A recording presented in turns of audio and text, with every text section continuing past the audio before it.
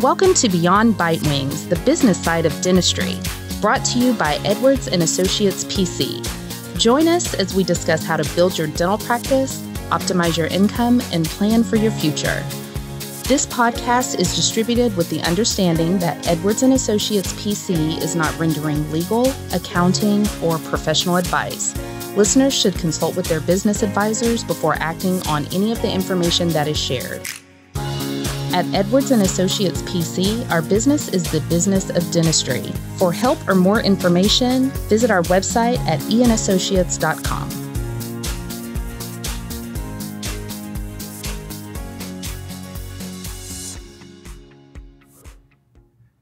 Hello and welcome to another episode of Beyond Bitewings.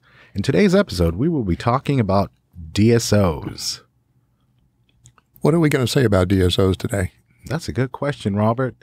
But before we actually start talking about DSOs, can you tell our audience and our listeners what exactly DSO stands for? Dental Service Organization. But to a lot of our clients and a lot of dentists, it stands for more money than I can imagine for my practice. So I think a lot of the factor that drives the desire to sell to a lot of the DSOs today is based on greed. If you have a true entrepreneur dentist, then they wouldn't sell to corporate dentistry. But if you have somebody that wants to get as much money as they possibly can for their practice, they're going to go looking for a buyer that's related in some way to a DSO, corporate dentistry, private equity, whatever you call them. It all boils down to the large group practices. Mm-hmm. Now, how do you think a DSO is able to offer much more money than, let's say, a separate independent buyer? Well, I think it's because of the way they value the practices. They value them on a multiple of EBITDA. That's EBITDA, I believe, if I got that right. Earnings before income taxes, depreciation, and amortization. And it's basically an adjusted net income number. And they buy practices for a multiple of that instead of a fraction of collections, which is historically the way you value a practice. And that's an oversimplification. But basically, practices have been known to sell for somewhere between 65 and 70 or 75% of trailing 12 months collections historically. But a DSO will come in and look at adjusted net income or EBITDA, and they'll pay a multiple of that for it. And multiples vary anywhere from 3 to over 10. Wow. So you might ask, what determines the multiple that they're going to pay for my practice? And it really depends on your practice. It depends on how long your practice has been around, how stable your staff is, the pay rates of your staff, the collections of your practice, the net income of your practice, because they're looking more at the net income. Because the way this all came about was private equity determined that they could earn a given return by paying a certain multiple for dental practices once they learned how to get into the service industry. And that multiple is really what it takes them to earn 12% on their money, 12 or 13% on their money. That's all they're looking for. A dentist typically earns a third of what he collects. But private equity is willing to settle for substantially less, around 12%. So that's, once you do the multiple, it's just a math calculation. It enables the price to be so much higher for them to get that 12% earnings. I see. And so they're paying way more for these practices than historically an entrepreneur doctor would pay for one. I see. And is there anything that's different about selling to a DSO as opposed to an independent buyer? I'm basically talking about what happens after the sale. Let's say the owner doctor used to actually practice the practice that he or she is planning on selling. Do they continue practicing or do they stop practicing? Or if they do decide to practice, how long do they typically practice for, let's say, an independent buyer as opposed to a DSO? Well, if they sell their practice to another entrepreneur dentist, an independent buyer, then basically they're going to stick around during the transition period. And the transition period for a sale from peer-to-peer is going to be somewhere around maybe 4 months, maybe 6 months. Now, I've seen one that was as long as 8 years because the seller said, I still want to work here until my youngest child graduates from college. Wow. And they were just starting high school. So the buyer of that practice, and it was a large practice, and it would support both doctors. Most practices won't support two doctors, so when one sells, he's got to kind of step aside after a period. And usually we'll put in a contract, a transition period of 4 to 6 months. But generally by the end of the second month, the buyer doesn't want the seller around anymore. He's going to say, hey, go on, get out of here. Go do something else. And so that generally it's 4 to 6 months. Now that's in a sale of peer-to-peer. But if you have a individual dentist selling to corporate or to group dentistry, they're going to want the seller to stay around for minimum of 3 years, sometimes as long as 5 years. And what they do to ensure that is they will quote you a very large price for your practice, as we talked about, a multiple of EBITDA. And they're going to have a very little amount of that, maybe less than 50% of that paid up front, sometimes, not every time, but sometimes. And then you've got to stick around the 5 years to earn out the other 100% or the other 50% of the sale price. So it's kind of dangling a carrot there. You leave after 3 years, then you're leaving money on the table. You leave immediately, you're leaving 50% of the money on the table. So they may offer you, double what you would get in a peer-to-peer sale, but you only get maybe as little as half of it up front and the rest of it earned out over 5 years. And these proceeds from sales, these are on top of the salary that they would continue to make after the sale. That's correct. Once you sell the practice, then you are basically an associate doctor, and they're going to pay you a percentage of your production, usually 30, 35%, maybe in some cases of specialist, 40% of your production. Okay. Now, a lot of times what happens in a sale is you ask me how's the practice run? Well, I've had clients come to me and say, look, I want to sell my practice because all I really want to do is see patients. I don't want to deal with staffing issues, marketing, patients, basically. I just want to treat the patients that are here. I don't want to have to run the business. And I hear that every day from clients of ours. But I think because of the pandemic, it seems to have magnified the problems, especially the staffing problems. Everybody's having problems with getting enough staff. And patients are canceling left and right at this point in time just because of the pandemic and the different waves of the variants. It ebbs and flows, but right now it seems to be at a high. And so there's a lot of cancellations. There's not a lot of people in the practices that are sick, but there's a lot of patients that have canceled due to someone in their family being sick. And so the doctors are fed up with that, and they're saying, I just want to see the patients. I don't want to have to worry about the business. I mean, if we all shut down, am I going to have to file bankruptcy? Is the government going to bail us out again? Those are all great questions. So they put that burden on the corporate dentistry, on the DSO. They say, okay, these are your problems now. And the DSOs are saying, basically, we can deal with that, but we need you to do the dentistry. And depends on the DSOs. There's really at least two types of DSOs. One is doctor-owned, and the other is private equity-owned. And there's a lot of bad reputation around. I don't know if it's deserved or not, but there's a lot of bad reputation of some of the private equity DSOs telling the doctors or giving them quotas on how many crowns they need to do or how much they need to produce in a certain day. Now, if you're an entrepreneur dentist and you own your own practice, you should still have a goal of how much you're going to produce each day. But for an accountant that's working for a DSO, it comes in and says, okay, your production for this hour needs to be this amount. And if you think they don't measure it by hour, you're crazy. They do. I talked to one, I guess it was a couple of the guys in acquisitions for a DSO. They said they have a dashboard monitor where they monitor the doctor's production by hour by operatory. Oh, wow. And they said if it drops below a certain amount, they get in the car and they drive out there and they talk to the doctor. Why did it drop below this level? What can we do to get it back up? And they're that much hands-on. That's really micromanaging. But again, they would probably say we're one of the more successful DSOs out here because of our hands-on approach. But I think a lot of doctors resent that kind of oversight, looking over their shoulder. Now, that particular DSO was mostly run by other doctors. So it's not as bad as it would be if it were, some accountant coming out there and telling you that you should be producing this amount every day or every hour. Right. Oh, wow. That's crazy. But you do lose some control. You lose some control sometimes over the materials you're using. Right. The DSOs are going to order wherever they can get the best deal, maybe to cut cost. On the flip side, some of the staff that work for DSOs have told me that the benefits are better. Because the DSOs offer, health insurance. They offer sometimes student loan repayment up to a certain amount. They'll offer sometimes signing bonuses. They'll do things that individual doctors don't have the money to do.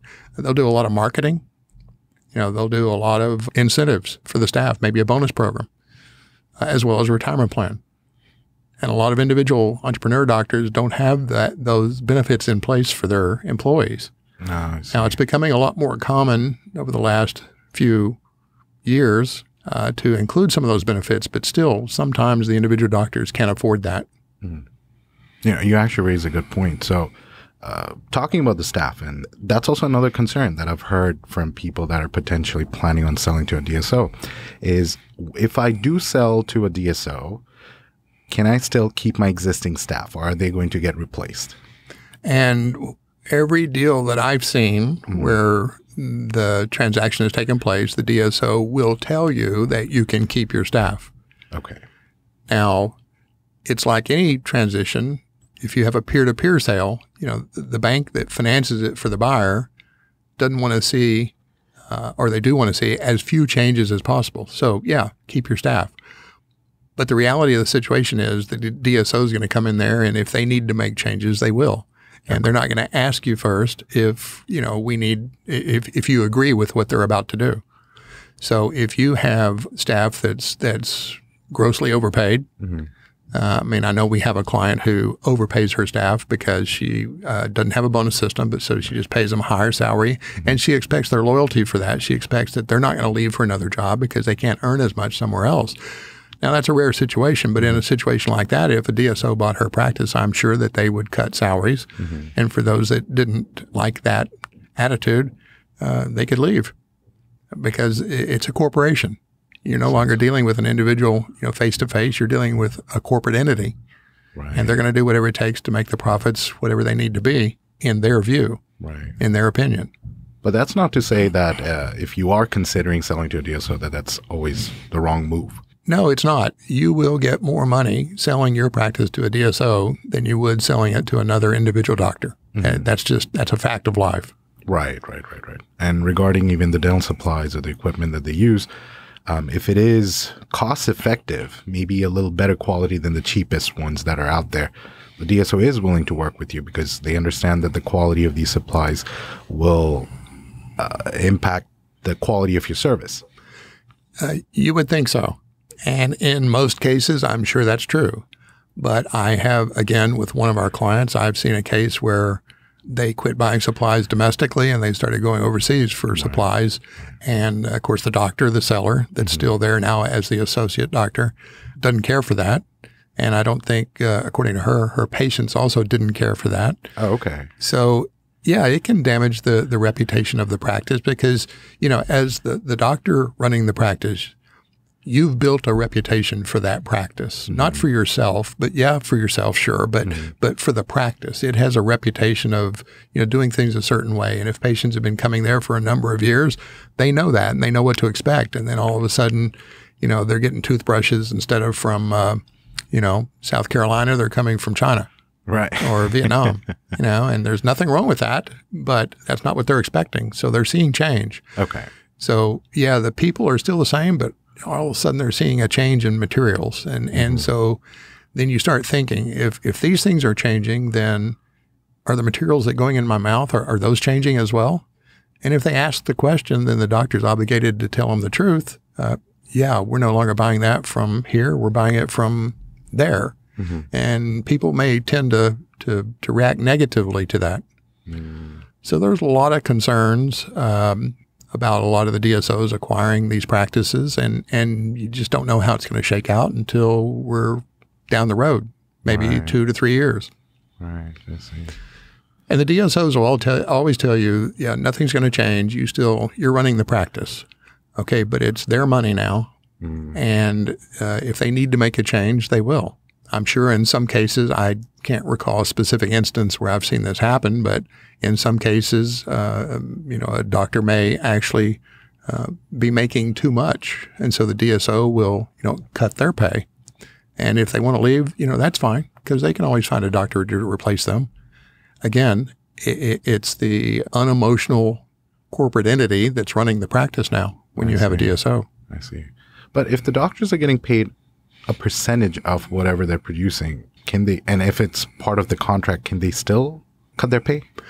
They could maybe not cut their pay, but there's other ways to I guess, what's the word, to force them to concede some. Oh, I see. So like reduce their overall take home. They could make the working conditions to a degree where they wouldn't want to continue to be associated with the practice, and and maybe. I see. But that's a rare instance, though. It is. And and I haven't seen any specifically like that that have happened. I've heard doctors talk about it, but I don't have firsthand knowledge of that. I see. So there are basically pros and cons to this. Yeah. And I think DSOs have a bad rep with a lot of the doctors. But I also tell you that I've never seen so many docs that are looking for a DSO to buy their practice because, again, the greed factor. How much can I get for my practice? Right. And, my question for a 40-year-old doctor, if he's selling his practice to a DSO, okay, that's good. Now what are you going to do next? Right. And if they're going to go start another practice outside of their non-compete, great. If they're going to continue to work for the DSO for a number of years, great. But what are their plans?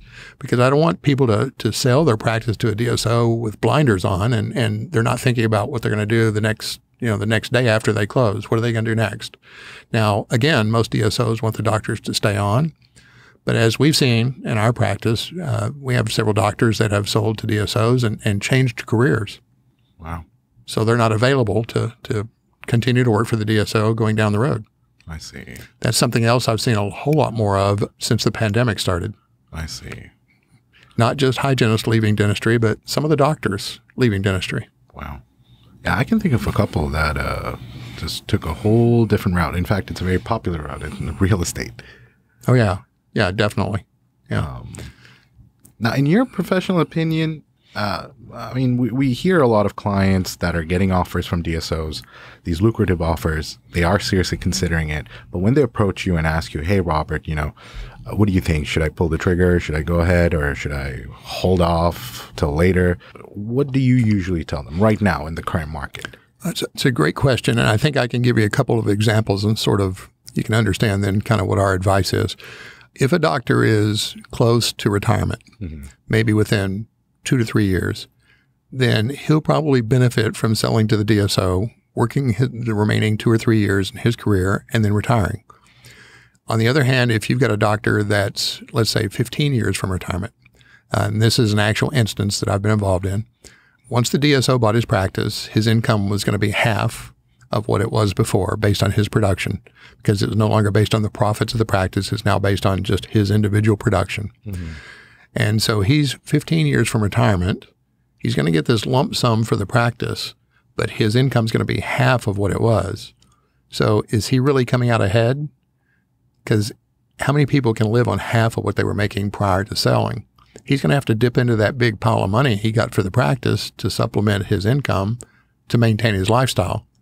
So at the end of the 15 years, he would actually have less than he would have if he had waited and sold to just another entrepreneurial doctor. So it depends on really, now from what I said there, you may think the closer to retirement you are, the better it might work selling to a DSO. But again, you have some people that are leaving dentistry and they just want to change careers. So that's probably a good time to sell. And if you're going to sell and leave dentistry, then get as much as you can for the practice.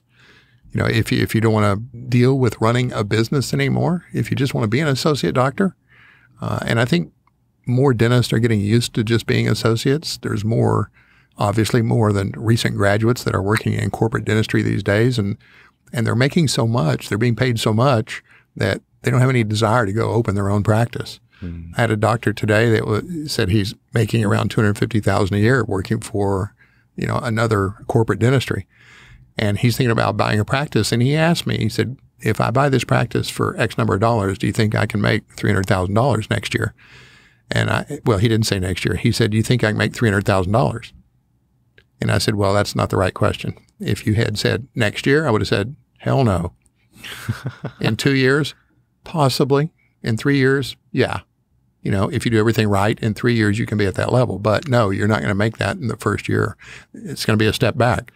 I've had clients come to me or prospects come to me talking about starting their own practice and working in corporate dentistry. And upon a few questions, I find out they're making $300,000 now. And if they start their own practice, they think they can make that, you know, initially from a scratch start practice. Oh, goodness. And you know, unrealistic expectations. Mm-hmm. So once they understand that you're not going to make that kind of money right away, then they're sort of trapped in corporate dentistry. They're there because of the money they're being paid. Right. They're not there because they enjoy it. They're not there because they have any control over their career. They certainly aren't creating an asset that they can sell later. That's the corporate, that's theirs. Mm-hmm. So they're sort of trapped into that, especially if they have a family and a house and car payments, maybe college if they're that far along. So they're trapped in that corporate environment. They can't go out and start their own practice or purchase an existing practice to move on and build an asset with. So there's a lot of different reasons to sell. There's a lot of different times to sell. I think they're better off if you're closer to retirement. As a rule of thumb, that's probably the time to seriously consider an offer from a DSO. Okay. So those are some great tips. And just one last question before we end this episode. Do you think this DSO offers, this gravy boat, will be there for some time, or do you think it's not going to be long-lived? Well, I love the way people ask questions. So do I believe it's going to be there for some time? Yeah, I do. Okay. The question is, how long? You know, 2 years ago, 3 years ago, even 4 years ago, corporate dentistry, the DSOs and all the big conferences they have, and I would attend some of those, and they said, yeah, this gravy train, if you will, is probably going to be around for another 5 to 7 years. Then we had the pandemic, and it slowed down acquisitions, and now they're going, again, great guns, but they're trying to make up for lost time. Uh-huh. So I talk to people at the DSOs now, and I look at the environment, and I see some of these conferences online, and what they're saying now is, yeah, I think this will still be going on for another 5 to 7 years. So I think it's still maybe another 5 to 7 years. In fact, I had that conversation with a client earlier this week. I said, you know, just continue to build the practice. And then in maybe 3 years, we look at possibly selling it. Right. In the meantime, we monitor where the environment is, where the DSO thing is going. And, you know, and we just kind of monitor it and see what's happening in the dental environment. And there'll be a time to pull the trigger, but it's not necessarily today. I see. Okay. Great. No, thank you so much, Robert, for sharing all that information with us. And if any of our listeners have any questions about, you know, DSOs, or should I consider selling to a DSO, those are questions I deal with literally virtually every single day now. And I'm analyzing those situations for not just clients of ours, but anybody that calls in. If anybody would like some advice, tell them how to get in touch with us. Oh, absolutely. Feel free to reach us at info@eandassociates.com, and the and is spelled out A-N-D. We look forward to hearing from you guys, and have a great day.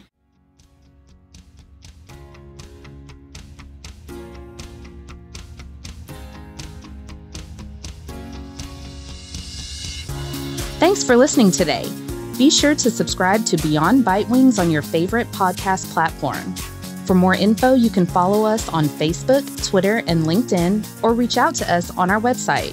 You can also shoot us an email at info@eandassociates.com.